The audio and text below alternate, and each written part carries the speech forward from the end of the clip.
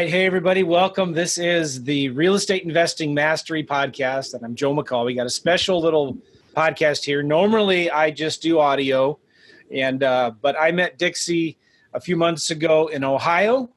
She's from the good old state of Missouri. Do you say Missouri? I don't. Okay. Only wannabe nerds like me.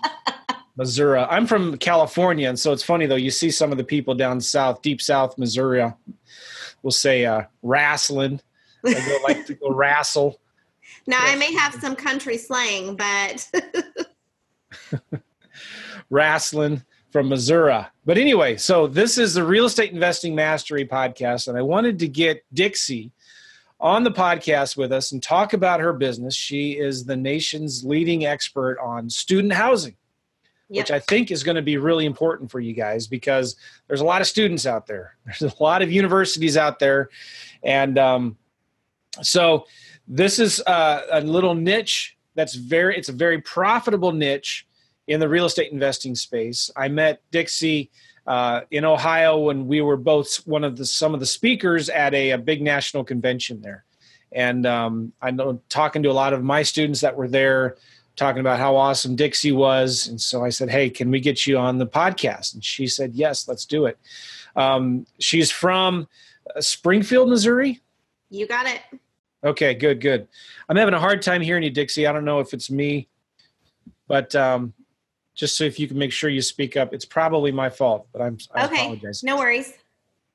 So anyway, guys, if you want show notes, I'm starting to transcribe all of my podcasts now. So if you want the transcriptions of this podcast, if you want the show notes, go to realestateinvestingmastery.com. Just do a search for Dixie and you'll see her show there. Realestateinvestingmastery.com. Get the show notes, get the transcriptions, subscribe to the podcast, leave us a review on iTunes. We'd really appreciate it. And so Dixie, welcome to the show. Hey, thanks for having me. Glad you're here. Can you just tell us a little bit about you and how did you get started in real estate and when? Okay. So I'm going to try to keep it really short as far as kind of my story.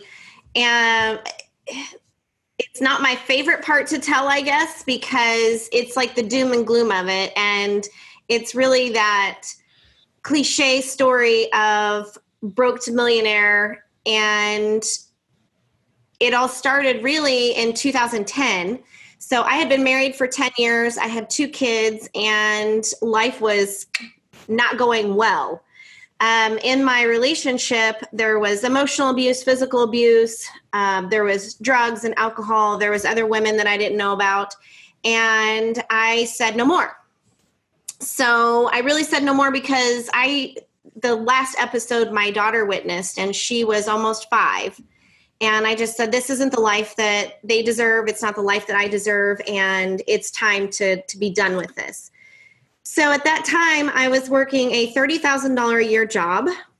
He was so kind as to leave me with everything, meaning all the debt, the 3,500 square foot house on 5 acres, the vehicles, and $150,000 in credit card debt with my beautiful credit score that I thought I still had. He had taken out a bunch of credit cards without me knowing. Oh, wow. So that led into the bankruptcy. I survived that for 3 years, and I finally went through that in 2013. So between 2010 and 2013, I spent a lot of time eating at my mom and dad's house to feed the kids, and sold the big house and started life over. So I ran into my 7th grade best friend, and he said, you should go to this real estate thing with me on Saturday in, I think it was Kansas City. And I was like, okay. He was this entrepreneur in real estate, this investor. And I said, oh, okay. I'd always loved real estate. I had gotten my mortgage license and my real estate license during that 10-year marriage because he was a builder. And so I thought, well, I can list houses. And I knew traditional real estate. You have good credit. You go to a bank, you get a loan. I had bought my first house when I was 18 because I did take pride in my credit score and I had the job. And so I knew how to do that. So I'm like, sure, I'll go. So my mom says, yeah, I'll watch the kids. So I go up on a Saturday, and I met who is now my mentor that day. And that's when the world opened up to me.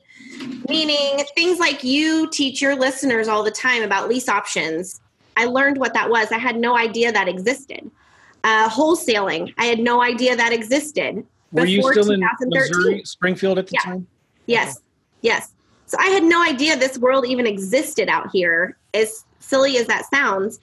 And I was like, I can have a life again. I can do real estate again because I don't have to have money or credit. You can do it without those things. And I think that was the aha moment where I knew I could have more, and I deserved to have more, and I could start my life over. So I just went gangbusters. That first year in 2014, I did 37 transactions. Wow. And during that year, Brandon, who's now, I don't know if I told you, Joe, we got engaged and we're getting married this year. So is this the friend from 7th grade? Yes. Oh, how about that? So was he at the Ohio event? He didn't come to Ohio. He got to stay home and take care of the kids.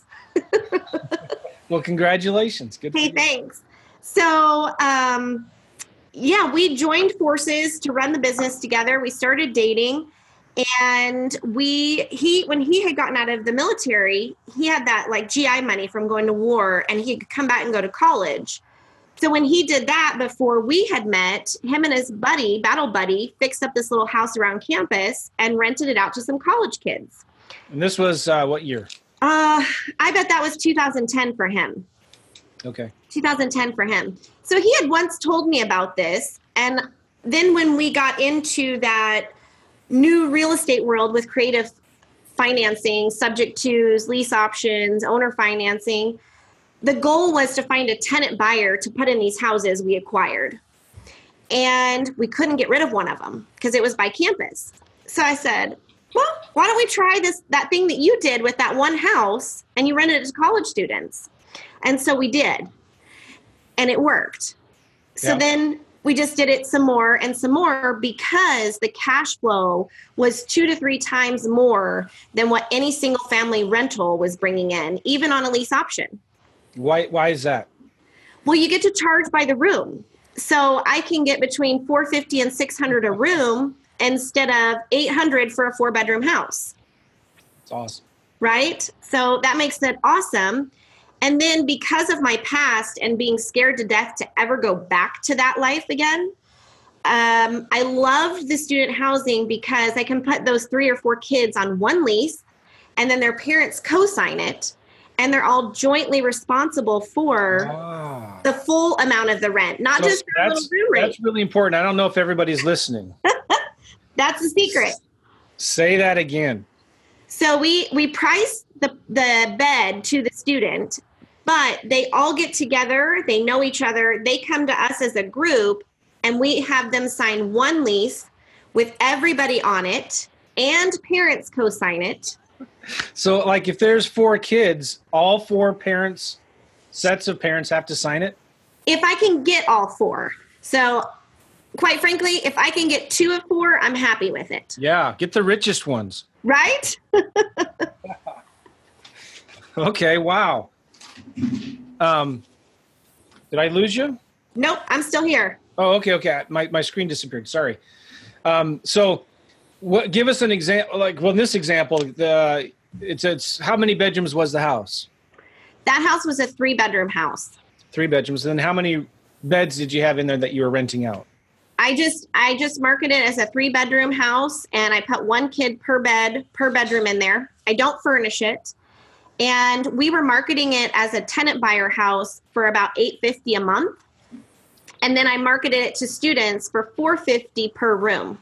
Wow. Okay. So then, but do they have to be friends or they have to know each other already? Yes. Okay, good. Yeah. So I won't match make them. I did that one time, and it was a really miserable 12-month period. So I don't match make anymore. Okay. So it's got to be, they kind of find themselves, they get together and say, hey, let's do this. Okay, nice. Well, how do you advertise that then? How do you say that in your ads? Like, So I advertise just like you market any house, with the exception of, in say our Zillow ad, it shows $450 for the house. Well, in the ad, we just add in there, you must fill the whole unit and it's priced per bedroom. So Nice. so then they bring us their friends, and they made friends that freshman year of college from a dorm or a sorority or fraternity house or something like that. So they already know how many friends they want to live with, 2, 3, 4, 5, or whatever the case is. Nice. And then,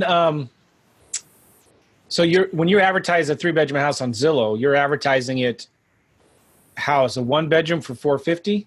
No, a 3-bedroom house for $450.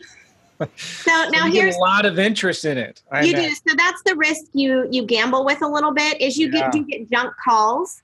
Of course, I have a virtual assistant that sifts through all that junk for me for super cheap, but that's the risk you run. And then sometimes I play with it and I'll market it for the full rate, because college kids are looking in a certain, radius of the university, but we get more calls off of the price per bed. And this is a 12-month lease. Yes. You don't let them do month to month or just 9 months. No, because I don't have any vacancies and I don't have any evictions for college students. And so we tell them up front, this is a 12-month lease. We understand you may go home during the summer. Some of you won't. You'll have jobs during the summer. So what we advise, So what we advise you do is, if you do go home for the summer, find somebody who needs to sublease during the summer from you, and just bring us their application and we'll sublease it to them for you. But so they don't have to make payments. You're still collecting $450 per room. Yes. So essentially, they know they're responsible for it. If they don't find a friend to bring in, if they go home, they still have to pay it. And the way I kind of do my math is, whatever they pay at the dorms for the 9 months, right? Because they go home during the summer from the dorms, whatever they pay in those 9 months, that's what I set my rate for, except for 12 months. So they get my place for 12 months, or they get the dorm for 9 months, and they're paying the same amount of money. The same cost. Right. And then I tell the parents, because everyone goes, why would anyone sign a 12-month lease? I said, well, I just asked the parents a pretty simple question. Would you like to spend your vacation days taking a vacation instead of coming down to Springfield, Missouri, and moving your kids out of their dorm in the middle of May? And then you got to bring them back in the middle of August and move them back in. Wouldn't it be much better just to leave them put? And they're like, oh, yes.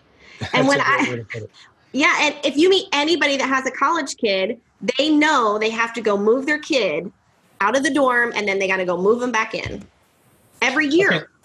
What about utilities? How do you do utilities? I try to never pay utilities. I've done that too. And they respect it a lot more if they have to pay the bill. And I tried to do, I met some other investors along the way as I was learning all of this. They said, well, just put a cap on it. Like, if they go over 150, then you have to pay me the difference. Oh my gosh. Do you know how hard it is to chase down $50 at a time? No. It's miserable. So I just said, okay, no more. They pay their own utilities, and then I don't have to chase money, because I want to work smarter, not harder. Would it, okay, so when you're withdrawing the rents, it's just one payment that you're taking? Like, yes. Do you require like a bank account and you withdraw the money, or do you wait for them to send you a check? So when I first started out, I was the Microsoft spreadsheet girl, just getting checks delivered by mail, or they would walk them into the little one bedroom office we had. So we did that for a while. Now we have switched over to Appfolio, a property management system, and they have their online portal. They pay right through there.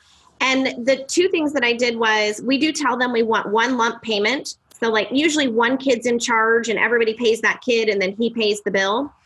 We tell them if they want to pay separately, that's fine with us, but rent's an extra $50 a month if they pay separately. Interesting. Because we got to process more money and all that stuff. And they go, okay. What do they normally do?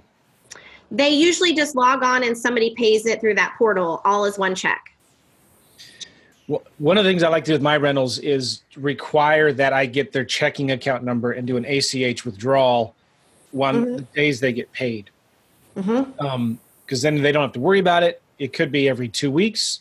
It could be the 1st and the 15th, but that just gets like the taxes just gets withdrawn. Our friendly federal government likes to do that to us. Why can't I do that as a landlord, right? Right. Is there any way you could do that as well? I think Appfolio will let the parents set that up. So a lot of times the parents will even log on and set it up to go auto draft ACH right out of their bank accounts. I haven't played with that yet. And really in this niche, I never really worry about getting paid because the parents are paying the rent. This is stressing me out, Dixie. I don't stress about it. No, but my kids, I have a 15-year-old and a 13-year-old boys, and they're getting ready to go to college soon. I'm going to have that landlord like you that's going to make me responsible for their rent. Yes. Yes, it will happen. No, it's not going to happen, Joe. You're going to go buy one with your lease option, and you're going to put your kid in it, and then you're going to get the rent from your kid's friends. That's exactly right. Exactly right. I'm just writing down these questions. So you could go buy these properties creatively, yes, as well. So you're not going out and we'll talk about that in a minute. Okay.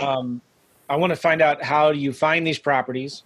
Okay. And I want to know if you do this, can you do this out of state? Because you're in Springfield. There's a big couple universities there, right? Do you do this in other markets? I have not moved markets. The reason is because our university, the one that I get fed off of, let's say, it is Missouri State University, and it has a little over 24,000 students enrolled. But on campus, they can only house a little over 4,000 of them. Wow. So 20,000 students need a place to live.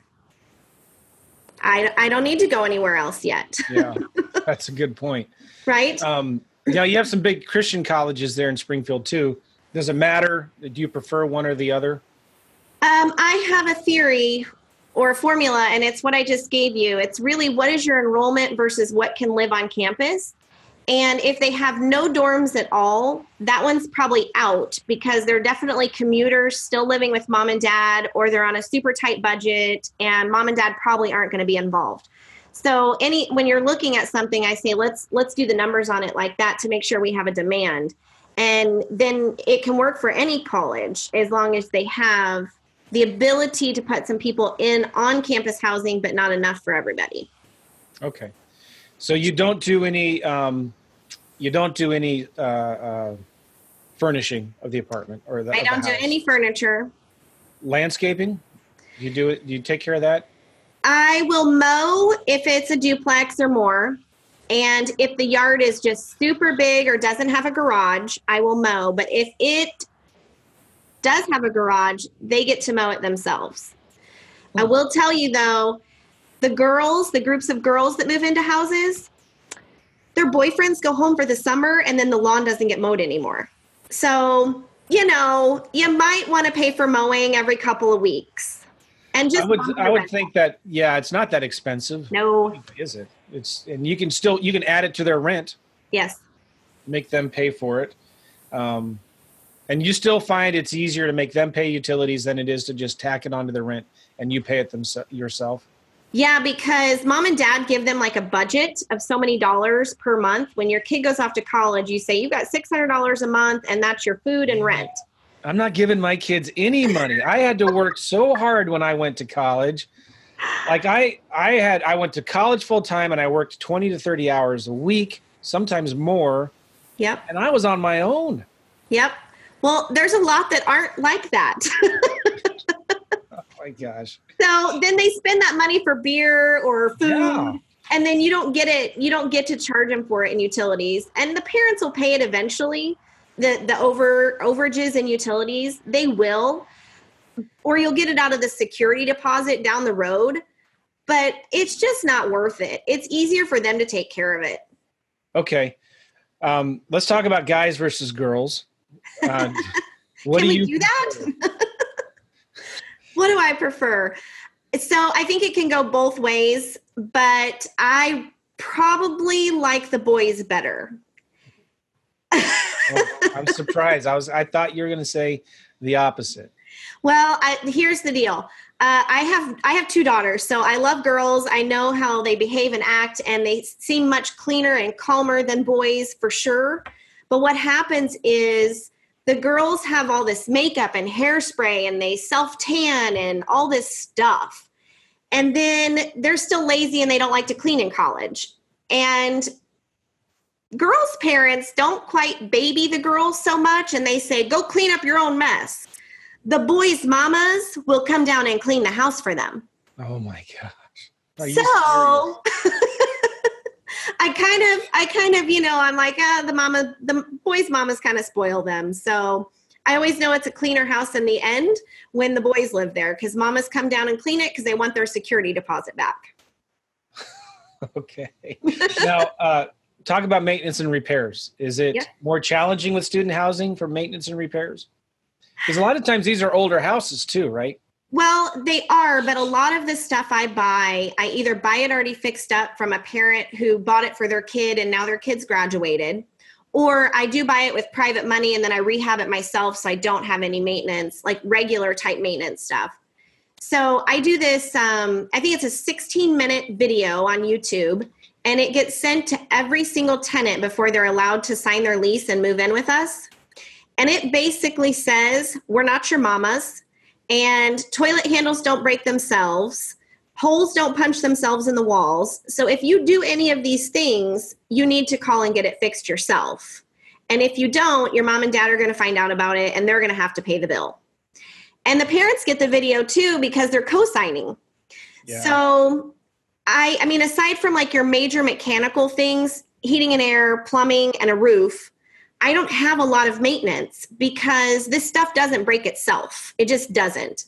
The most common thing is a garbage disposal. And typically they have to pay for that as well because it's a beer bottle cap down in there. It's a lime rind. It's an orange rind from their Blue Moon beer or whatever. So we tell them up front, if you call us about your garbage disposal, we'll get a plumber out there, but when he takes a picture of whatever's stuck down there, you're going to pay his bill. They're like, okay. So I don't have a lot of issues with it. And the cool part is when I do have my live trainings here in Springfield, I take a bus of people around to my properties so they can actually see that the walls look as clean as your walls behind you. And they cannot ever believe it. But what happens is I only move students in and out of houses in the summer. So at the very end of May in 2018, we moved out 24 houses and we moved in 24 houses the following day. That's how clean they leave them. So you have about 24 properties right now in Springfield? No, I probably have a little over 60. Okay. So I did 24 at the end of May. I think I did 4 at the end of June. And then we did another 10 at the end of July. And everybody else rented for another year. So they didn't do any moving in or moving out. They didn't graduate. They didn't do any of that stuff. And of course, I don't turn them over anymore. My assistant does all of that. And really all she has to do is the paperwork to check them in and out because they leave them all really in great condition because mom and dad came down and made sure of it because they want their $2,000 security deposit back. Yeah, so you take that security deposit really seriously. Absolutely. And parents know, hey, we're taking this very seriously. Yes, and the way we phrase that I think is very important is we tell them, hey, we want you to be successful living here. And we want to give you back every dollar of that security deposit. Because if we get to give it back to you, that means you left us a clean, gorgeous house and no harm, no foul. Other landlords who only get $800 in a security deposit for a single family rental, around here in Springfield, Missouri, almost every landlord has to steal that deposit so they can cash flow that property for the year. I don't need to. So I use it as a reward token to say, hey, we want you to be successful and get this back. I only kept 2 security deposits last year for dirty carpets, and I have 276 students living with us right now. That's amazing. Okay, I want to talk about parties. What do you do and how do you well, first is about pre-screening. What do you do for pre-screening, and what do you do about parties? Do you have rules about that? You're going to really cringe at this probably, or every landlord listening is. I've never ran a single background check on any college student or their parents living in any of my houses. Because I don't need to. That's understandable. Yeah. I don't need to. So if they're accepted into that college, and they're probably already in pretty good standing, and they've got their parents who are co-signing everything. Right. So I wouldn't even be able to tell you what company to go do that with, because I just don't do it. And it's a waste of money to do it on the college kids, because most of the time they don't have any credit. They've probably never had a job. Mom and dad are still taking care of them. So it's really not a big deal. The second question you asked me about the parties. Yes. They're going to happen. Get over it. Their moms are going to come clean it up. So don't worry about it. We just have the city noise ordinance in the lease, and that's it. So if they do, we just tell them, hey, if the police come, that's your problem. It's not our problem, And so I think, we started this like 2014. So for almost 5 years, I've had 2 neighbors call about parties. And I just have to say, I advise you call the police. That's what I would do, because it's a people problem, not a property problem. Yeah. And so it's self-managed. And I tell people, if you want to control them having parties, this is the wrong business for that. All you need to do is care about how they treat the property and how they leave the property. Do you ever get invited to the parties? Do you ever go? So we occasionally have those college kids that say, hey, we're cooking this. You guys could come on over, But in September, I ran my live training here in Springfield, and we go to my college students' houses. So I had a bus of 50 investors loaded up. That week before they came, my assistant called the houses and said, hey, we wanted to let you know we're going to be by on Saturday. We've got a few investors. We want to show them how the house looks, because they're interested in doing this in another state. And they were like, we're kind of having a party on Saturday. It's a home football game, and it's parents' weekend. And we're like, it's fine. If you guys can just be respectful when everyone's there, we don't mind. It's no problem. They come through the office door about an hour later, and they're hanging their head down low. And they said, Miss Jessica, when we told you we were having a small party, we really meant 150 people in the backyard. I said, no, we cannot take a bus full of investors to a house with 150 people in the backyard. But I'd already set the route, and it was already ready. And I promised when I started teaching this niche that I would be transparent, and you get to see, I don't go clean their houses before we get on that bus. I mean, what you see is what you get. Yeah. So we did. We took that bus there. We showed up. There was indeed 150 people on a Saturday morning in this backyard. And you know who was right amongst all those college students? Their parents. The parents were there manning the party. The house looked great. They kept everything in the backyard, and I could not get off that bus. I'm not gonna fib you. I was like, I have so much anxiety. I can't get off this bus right now because. But how cool the parents were there. There was we saw at least 4 sets of parents it was 2 houses that I had that sit next door to each other. So between them is 6 students, and there was at least 4 sets of parents we identified in the yards as we came up on the bus.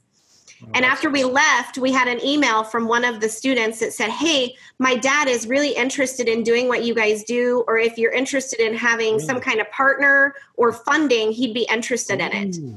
So who knew? Private investors. Who knew? Wow.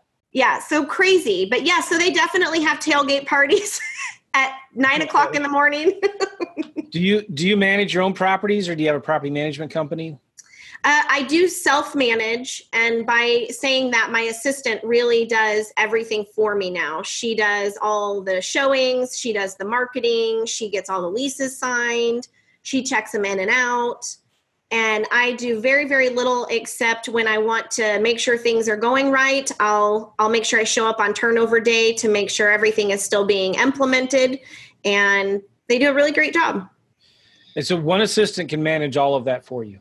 So far, we are in need of another one right now. I have a 4-story apartment building going in this winter right now that we're actually building, and another handful of properties that we've picked up and are renting out. So it is time for another person to help her out. But what's crazy, I like that though, because a lot of people think you got to get a property management company to manage your property, when sometimes the best thing to do would just be to hire an assistant. Yes. You'll depending on how many doors you have, you might even save money. But that one assistant now is just managing your properties, not not 20 other investors. Correct. Okay, cool. Another question I had is inspections. Do you do regular inspections on these properties? We don't. The only thing I do, I guess you could call it an inspection, is I do have a handyman go around for one day, and he changes all the filters on my properties every quarter. And so if there were to be something catastrophic, I guess he would let us know, but there hasn't been. So we do that. Otherwise, we don't really show up unless we're showing the property. And usually I only have to show a house one time and it's rented. Yeah. Okay, nice. Another question I had is, will you talk a little bit about how you find these deals? What kind of marketing do you do? And what percentage of them are you buying with cash or creatively with some, owner financing or lease options? Okay. So those numbers kind of change. As the market changes, I've noticed when I first started, everything I did was creative financing and a little bit of private lending because I wasn't bankable. I couldn't do anything traditional. As we've grown and the market's kind of going up, I am probably into, I'd say I'm 40% creative financing this year, and I'm up to about 60% private funding. But I've been doing, I have 9 rehabs going on right now. So that's usually when I do a lot of private lending, is when I'm rehabbing them. So that changed this year, and I rehab them really nice because I'm a long-term strategy. So that was the two. I'd say that's my percentages. When I started off, it was all creative, and I only had one little private lender I found, but then that's kind of grown over the years. So very little bank financing. Right. Now, sometimes I'll do bank financing with a credit partner because it's my little form of private lending, I guess you could say, because they don't have liquid cash, but they have really good credit scores and they have a day job and they don't want to be involved in real estate. So I'll partner up with someone like that and they can go get the bank loan. And then I just put the whole deal together. I don't sign on anything. And typically when I do that, I get 70% of the deal and they get 30% of the deal. Yeah, I was going to ask, how do you split when you have a private investor lending you money? Do you pay them a percentage or like an interest rate, or do you pay them a percentage of the deal? So a credit partner, I do the percentage of deal. If they are liquid, meaning they're basically the bank, then I just do an interest rate anywhere from 6% to 10%, depending on how long I want to hold it and what they want and what the deal will allow, all of those things. Is it challenging to get bank financing on student housing like this?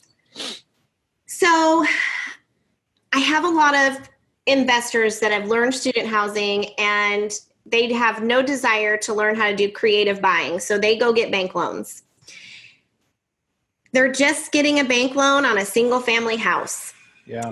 So this term you and I are talking about today, student housing, is only what we use. Yeah. In any other facet, it's just a single family house being rented with one lease in place as a single family rental. So for insurance purposes and everything else, it's just a single family house rental. This is so cool. I mean, you're getting on average, like on a normal three bedroom house, you're getting an extra $500 a month in rent. Yes, easy. On top of what you normally would. Yeah. And your vacancies are practically zero. Right. That's amazing. They're only vacant if I buy them in the middle of something and I just don't have them rented yet. Otherwise, we're just the beginning of January. The kids in college are just coming back from their Christmas break. Before they left for Christmas break, our goal is to have 75% of our properties pre-leased for the next whole year. meaning they all signed leases before Christmas to move in this summer Wow, to stay really? through the next summer. So I sleep really good at night because I know I am 100% occupied until 2020. That's really cool. Very cool. How do you find your deals? What kind of marketing do you do? Oh, so you're going to slap me for this, and your listeners are going to cringe for this. But right now, I'm doing no marketing at all. When I first started, I was the yellow letter girl, the postcard girl. I put bandit signs out, everything.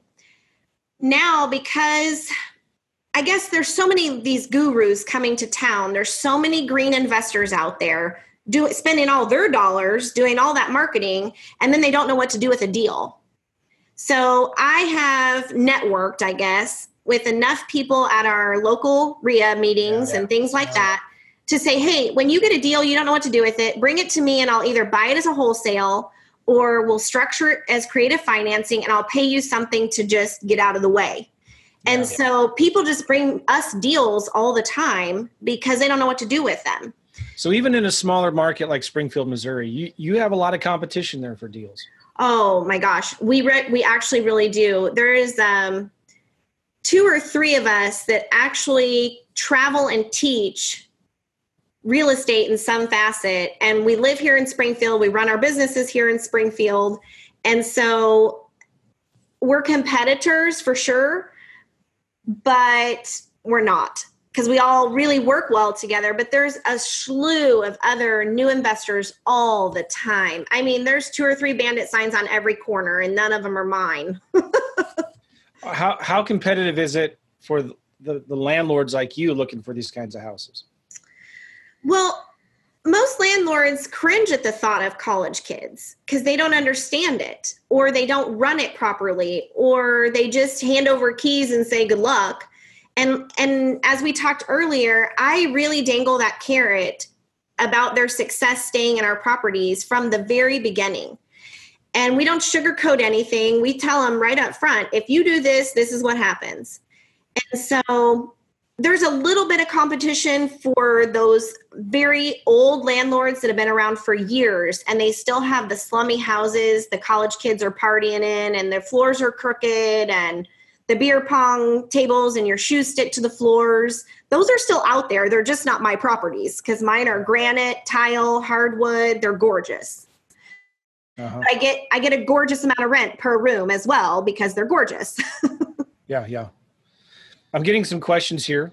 Okay. And we got to wrap it up anyway. We're right at the top of the hour. So guys, if you're watching us right now on Facebook, go ahead and type your questions in because we only got a couple more minutes with Dixie. How can people get a hold of you and what's a good website to go to? DixieDecker.com. DixieDecker.com. DIXIE Decker, DECKER. Cool. Yeah. And you've got a free report right there that people can get. What does that report do? It just kind of tells them why student housing. So it's a little bit about what we talked about today. It'll get them in so they'll get the next free training that comes out and they can learn more. So more than what you and I can even chat about here today. And then they can decide if that's something that interests them. I have a lot of fun with it though. And I think no matter what niche you're in, you should have a lot of fun with it. So even when I did it all myself, I just had fun doing it. And I think you should love whichever niche you pick, or maybe you only need 1 or 2 of these things to start replacing some of that day job income. Yeah. And I like it because I don't have to scale this business. Every investor I run into these days is just chomping at the bits to scale bigger and better and faster. And I don't really have to because they spit off so much income. I don't need 500 houses. Well, this is amazing. You've got it. You've built your net worth up to over $5 million, and you're getting over $100,000 a month in positive cash flow from these student housing, right? Going from devastating divorce and bankruptcy, a mother of 2, to rebuilding your life. That's amazing, Dixie. Good for you. Thank you. Congratulations. So again, guys, if you want more information about Dixie, we just scratched the surface, but I wanted to open your eyes to the possibility of student housing. And we're not talking about buying huge apartment complexes and renting them out to students. We're talking about bread and butter, single family homes, renting them out by the room, getting mom and dad to co-sign the lease, making $500 more a month in cash flow than what you would normally get.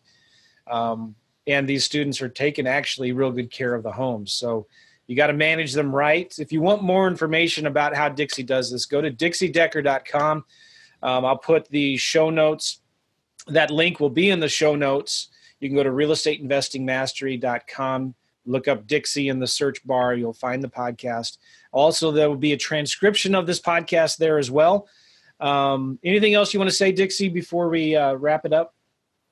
Not really. Just whatever you pick, just go for it. Take some action. Don't reinvent the wheel. Do what someone else has already done. And most of the people that are successful do that. They don't go create some new system. And although student housing sounds like a new system, I bought them the same way you teach. I bought them the same way my mentor taught me to.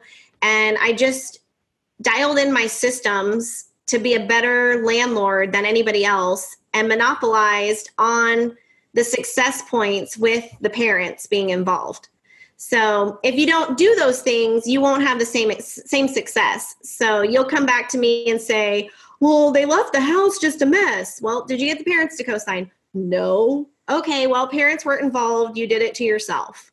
And we've all partied in those houses. If you went to college for even one semester, you know what that looks like. I didn't. I was too busy working, which is what my kids are going to do when they're going to college. I'm not going to be that parent.